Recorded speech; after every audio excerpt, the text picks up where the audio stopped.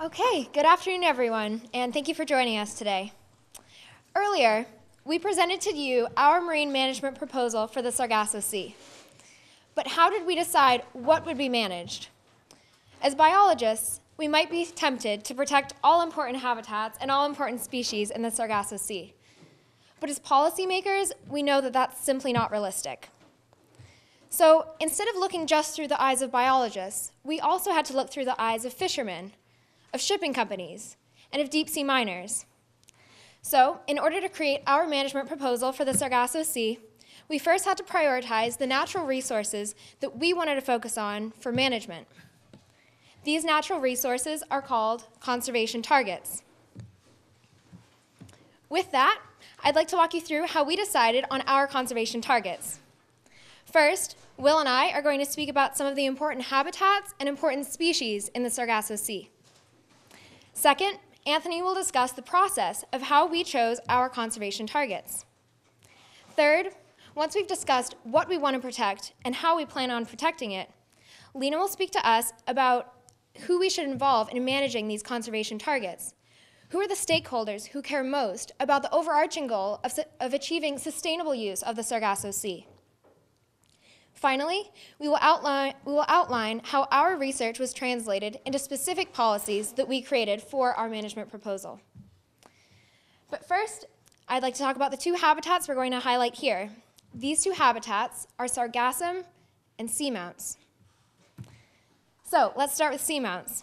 First of all, what are seamounts? I personally didn't know before coming to sea semester. So seamounts are underwater mountains. They are created by volcanoes that are no longer erupting. There are roughly 100,000 seamounts worldwide. Some lie a mile beneath the surface, and many lie hundreds of miles offshore. So, why do we care about seamounts? Here are 3 reasons why. First, seamounts are biodiversity hotspots. They act as an oasis of life in what is otherwise a relatively nutrient-poor open ocean desert. And as Simon talked to us earlier today, we're still learning about this open ocean desert, and perhaps it's more productive than we thought. But in any case, seamounts are an especially important part of that. We're still learning a lot about seamounts, but we think the reason that they are so productive is because of the currents that surround them. So you have these upwelling currents that bring nutrients from the seafloor up the sides of seamounts, and you also have circulating currents, which basically trap nutrients and small organisms in this ecosystem. So instead of having, like I said, this relatively nutrient-poor open ocean desert, you have a mountainside spotted with sponge beds, deep-sea corals, and so many other organisms. In fact, 670 species have been found just in the seamounts that lie in the Sargasso Sea. All right, secondly, seamounts also act as a feeding ground for passing visitors that live not just on the seamount ecosystem, but that migrate by them.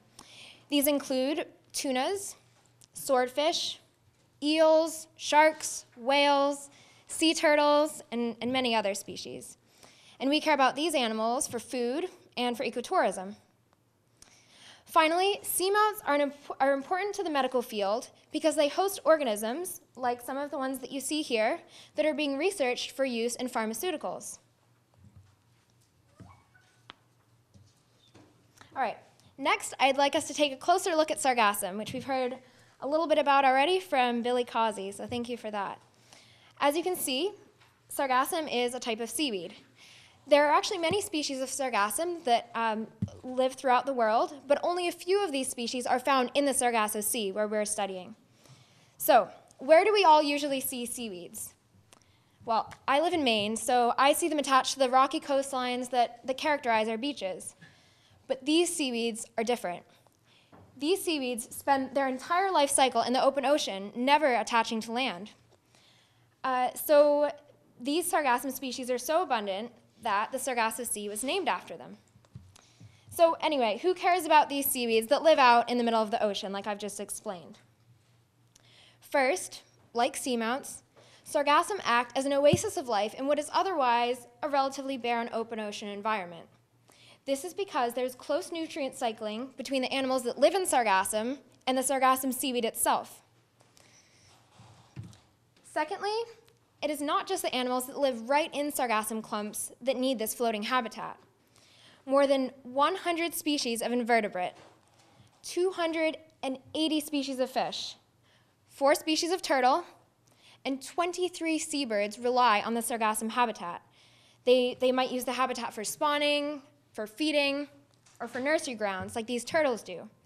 These turtles use the sargassum as a nursery ground when they are young because they can be more hidden from large predators when they're in this habitat. Also, important commercial species like tuna use the animals that live in the sargassum clumps as food. And will be speaking more to us shortly about the specific species that we care about that live in this floating habitat and others in the Sargasso Sea. All right, so the sargassum weed, it's very important, but the most important reason is because of the sargassum community that lives on and around it. There are hundreds of species of plankton that use the entire area as a food source. And those plankton are important because they float around and act as food for other more important species. Well, not more important, but just as important species. More important to us, maybe. So, along with those hundreds of planktonic species, there are also 10 endemic species that are found nowhere else in the world. They rely on the sargassum for more than one reason. Number one, they use it as a food source. Number two, they use it as a home. They can't live anywhere else because they have evolved alongside it and blend in. If they were to be found anywhere else, they'd be extremely conspicuous and would be eaten rapidly by other fish. Sargassum is currently threatened by sargassum harvesting and pollution. Other important species that use the Sargasso Sea are top predators. Top predators are extremely important members of the ecological community. Most of them are migratory in the Sargasso Sea, and they are an important role in the sea because they act as top predators, controlling the populations of every fish and every other organism below them. Without top predators, such as in this chart, without the shark eating all the fish below it, the large fish species there would increase. This increase in large fish would cause them to eat most of the herring up there. And without the herring to control the crustacean numbers, the crustaceans would they would eat an unsustainable level of phytoplankton. Since phytoplankton create energy through the sun, they provide all the energy that the sea can use, and without them, the entire ecosystem would collapse, causing there to be less food for everything, and then they'd all die out. They're important for the survival, so that's why top predators are important for the survival of everything, and they are currently threatened by many man-made features. Other important species are commercially important species. Some, like the tuna species here, serve the important role of top predators, but they serve an equally important role as being delicious. They are extremely economically valuable. We catch them, we eat them, they serve as important members of the food service industry. And if we keep harvesting them at unsustainable rates, we can currently find ourselves without delicious tuna to eat. So that's an important species to protect as well, other than the fact that they're top predators and controlling the populations of other fish in the sea. Then, last on our list of important species to look at are endangered species. We are specifically targeting North Atlantic right whales, who are currently on the red list for the International Union for the Conservation of Nature. Right whales are important because they are popular with stakeholders, so they are very easy to enforce policies around because people want policies around them. But they also serve important roles as ecological engineers. Number one is when they feed, they dive down to the deep waters to find their food, normally krill and other species of fish. And then when they surface to breathe, they excrete tons of nutrients out, which float to the surface and provide nutrients for all of the other fish species and plankton living there. But then, when they die, they serve an equally important role during whale falls, where they fall to the seafloor and provide nutrient hotspots for hundreds of species down in the deep sea that survive on nothing else but these whale falls. And one whale can serve as food for those hundreds of species for decades and decades. So much food. I will now invite Anthony up here to explain the methods of how we choose these specific species. So far, Helena and Will have mentioned conservation targets like Sargassum seaweed, seamounts, and commercially important species and endangered species like tuna, for example. For this proposal, however, I would like to make it clear that we are basing our management scheme off of 4 main conservation targets, the first of which is shown here on the board. Sargassum has been chosen as one of our targets because it is a critical habitat for a wide array of organisms. Seamounts has been chosen as the other conservation target for the very same reason. They support a unique diversity that otherwise would not be found on the deep ocean floor. The North Atlantic right whale and tuna-like species have been chosen as our target species for the management proposal. Tuna and tuna-like species have been chosen namely because of their great economic importance. As for the North Atlantic right whale, their habitat extends along the eastern coast of the United States, which is included in the western portion of the Sargasso Sea. Now, you all might be wondering just exactly how we came to this final decision for our marine management proposal, and here's where I'll be getting into the minute details of the whole process. Conservation planning is an important process that needs to be well thought out, and many questions need to be answered before the development of any plan begins. Questions like how to define and determine targets, and ultimately what the potential targets may be for the area of concern. The most important step in creating a marine management area with conservation as a priority is to collect data from a number of scientific sources in order to get an understanding of the biological and physical processes. If there isn't a foundation of science behind any management regime, policymakers and resource managers will make misguided decisions and ultimately end up with all the blame. Once enough sound data has been gathered, conservation planners need to decide whether to focus on direct species or have a broader target like habitats. More recently, there's been a shift from species-specific management plans to plans that are more ecosystem-based. And that makes sense since we know that animals don't live in a box by themselves. They're very connected to their environment. As for highly migratory fish, however, a species-based approach is taken into consideration. The North Atlantic right whale's habitat takes up most of the North Atlantic. And the Atlantic bluefin tuna's habitat encompasses the entire Atlantic Ocean with spawning grounds in the Gulf of Mexico and the Mediterranean Sea, as shown here in the darker green. As much as we would like to make conservation plans for an entire ecosystem like the Sargasso Sea or the Atlantic Ocean, we know that simply is not feasible. So now, what do we do with all the data that we've gathered? We find critical areas where there's representation, connectivity, and spread among our conservation targets and apply a management area based off of that. Size and shape of the management area also need to be taken into consideration. The management area needs to be large enough to protect the array of habitat and species, but small enough to realistically manage and enforce it. And,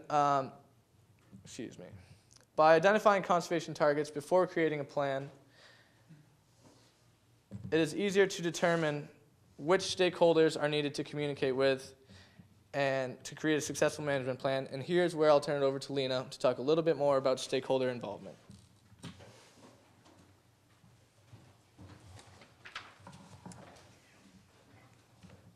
So, as Anthony mentioned, identifying conservation targets aids in this process of marine management planning, but also with engaging with stakeholders. If we know what stakeholders are invested in what conservation targets, this will help us enact ocean policy and also help with enforcing it. But first we need to answer one really key question. What conservation target will be most effective in engaging with what stakeholder? Now, there's no simple answer to this question. However, the following stakeholders that I will talk about have been linked to targets that we think they are directly related to, invested in, engaged with, either economically or ecologically. So, our first conservation target we're going to look at is sargassum. Now, sargassum at first glance is just seaweed floating in the open ocean. However, it has the potential to engage stakeholders.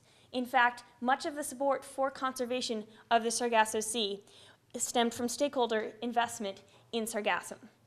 These stakeholders include scientists in the United States, stakeholders in the international fishing industry, and us SCA students. The scientists, stakeholders of the U.S. have had influence over U.S. ocean policy, and in fact, in the U.S. EEZ off the coast of the Carolinas, sargassum harvesting has been prohibited or highly restricted.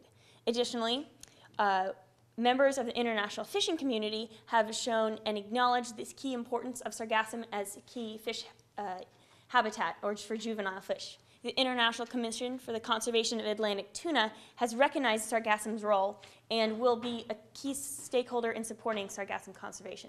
And finally, while at sea, during our 5-week cruise, my classmates and I went from mildly interested observers of sargassum to passionate advocates for its protection and conservation.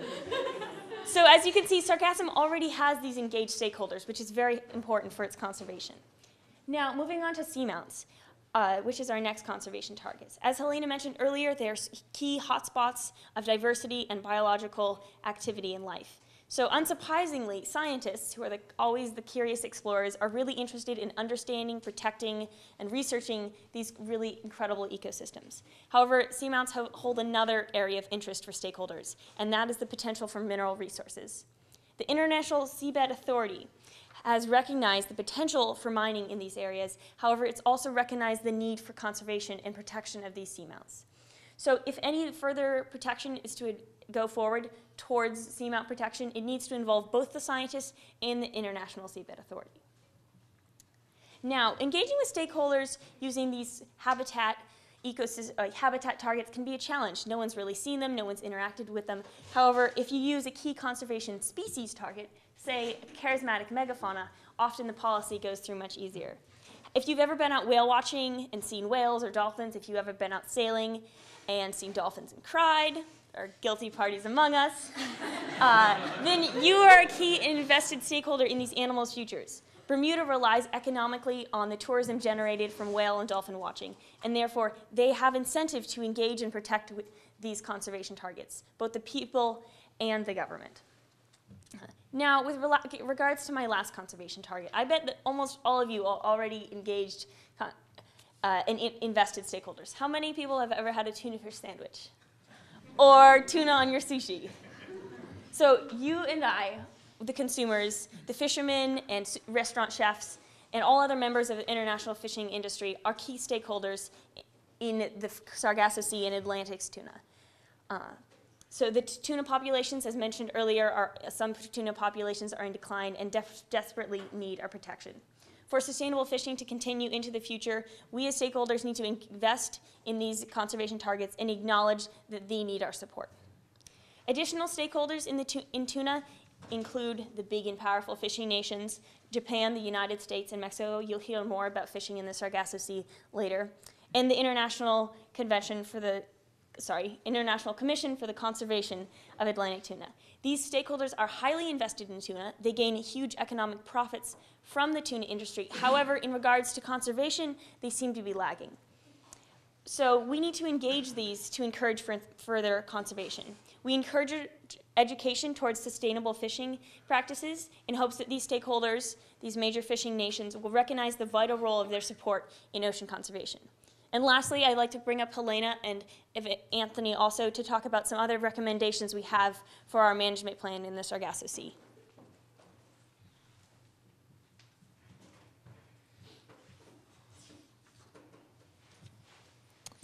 Okay, so now that we've covered some of the natural resources that we care about protecting in the Sargasso Sea, let's talk about how we plan on protecting them. After a substantial discussion and debate, our entire class came to a consensus on these policies that I'm about to outline that are now in our management proposal for the Sargasso Sea. First, we propose a moratorium on sargassum harvesting.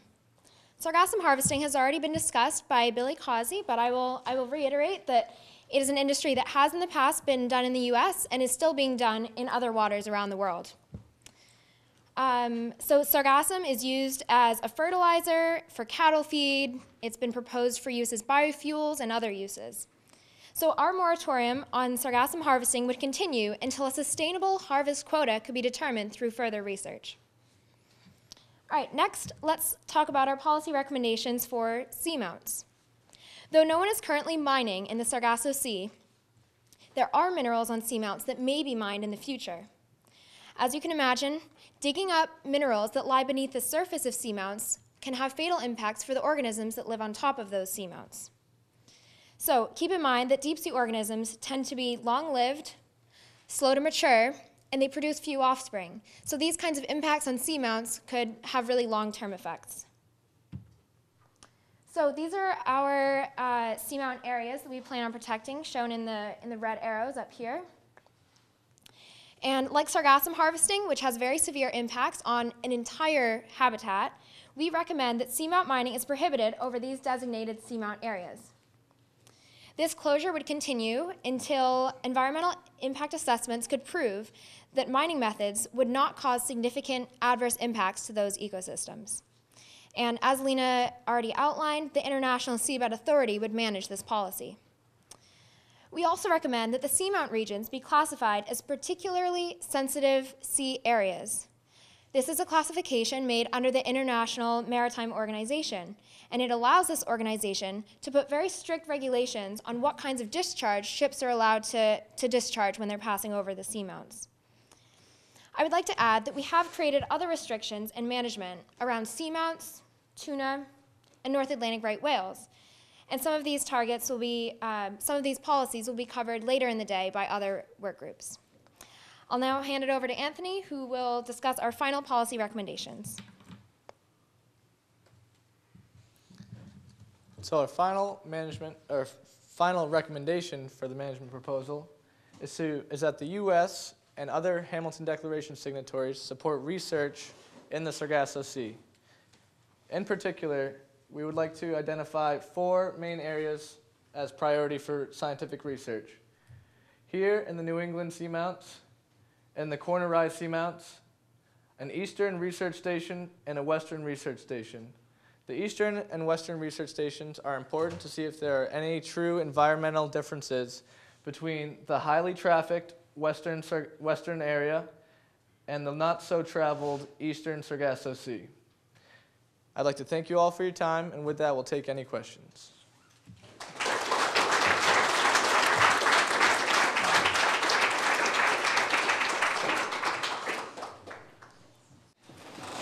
Thank you guys for that, but you're going to have to help me understand why you picked the northern white whale essay.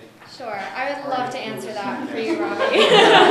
No, it's a really good question, and I think if I was coming in from the outside, I would ask the exact same thing.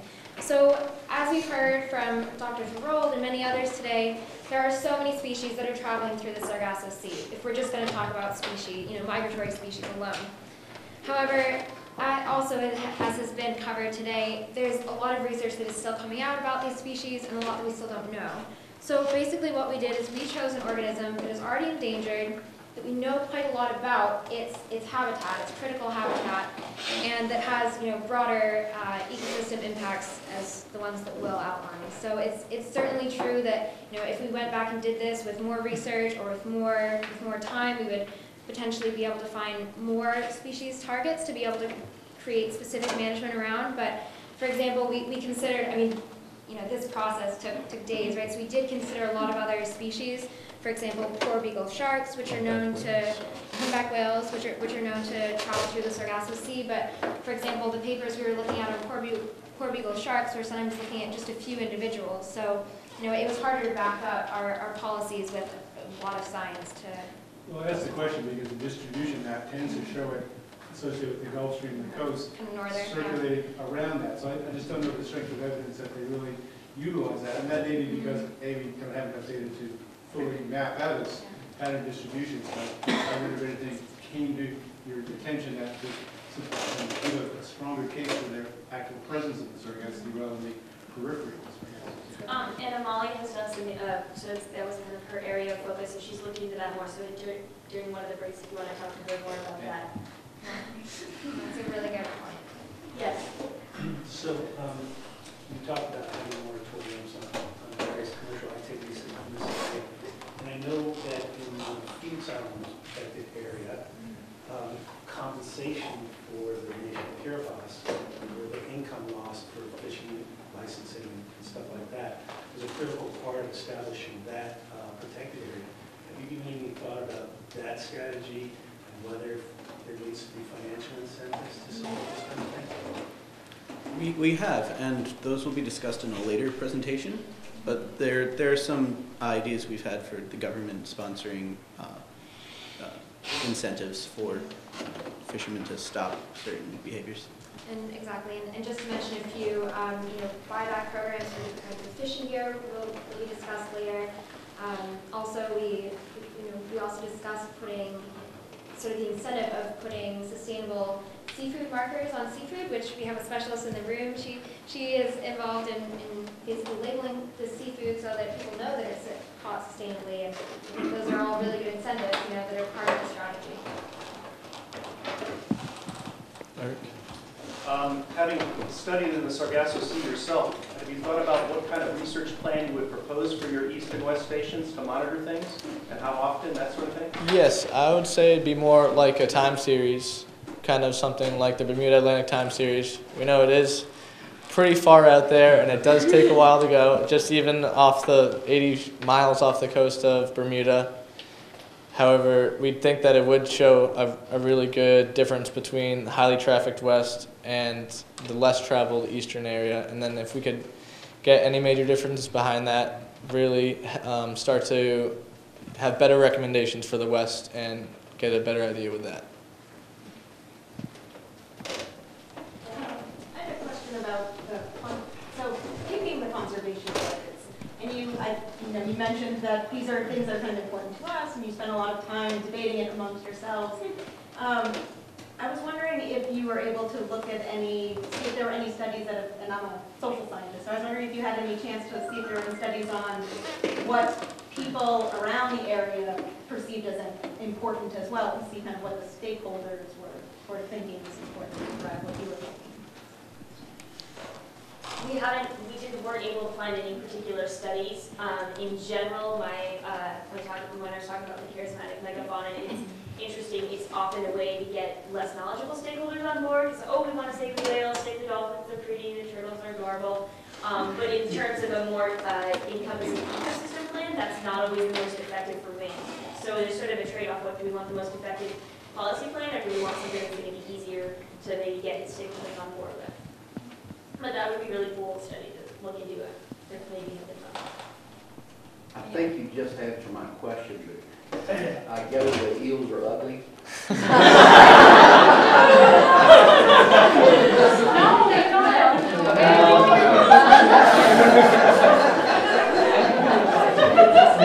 Yeah, no. They're adorable, the little leptos. Thank you. It's a good point, and there is some data that has been published about where eel larvae are spawning in the Sargasso Sea. And again, in our policy debates and discussions and looking at what data we have, what we're sure about, it didn't come out as one of the targets that we were going to focus on, but that's not to say that in the future we wouldn't hope to see it as a conservation target. So basically what we had with that is their breeding grounds falls within the subtropical convergence zone, which is a pretty dynamic zone, and it almost encompasses the entire height of the Sargasso Sea. So we figured that was kind of hard to make a management plan around. We've had that same discussion. All right, good job, guys. Thank you.